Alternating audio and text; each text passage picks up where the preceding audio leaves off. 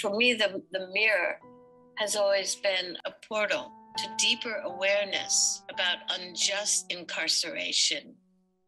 You know, I believe that through a mirror, we are able to penetrate worlds that we've never experienced in our lives, and then get other people to stand in front of it and then start to think about, well, who's being criminalized and why?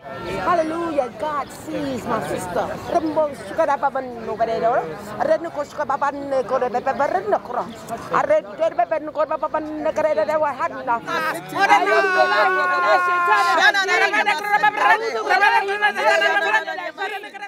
So it's a way of going into the world of women and non-binary people and people of color who have never gotten a fair day in court and now are gone forever. They're forgotten.